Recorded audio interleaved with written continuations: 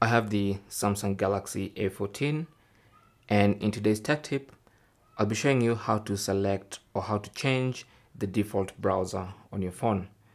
So this phone comes with Chrome installed because it's an Android phone, and also since it's a Samsung phone, it comes with a Samsung browser installed, and also you might have installed a different browser like Firefox, like Opera Mini, or whatever browser you want. So to make a certain browser the default browser, simply go to Settings.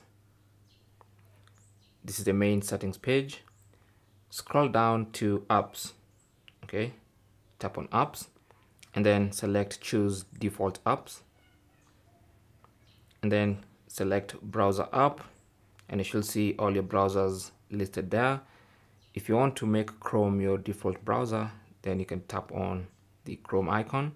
If you want to make Firefox, select Firefox or Samsung Internet, whichever browser you want as your default browser.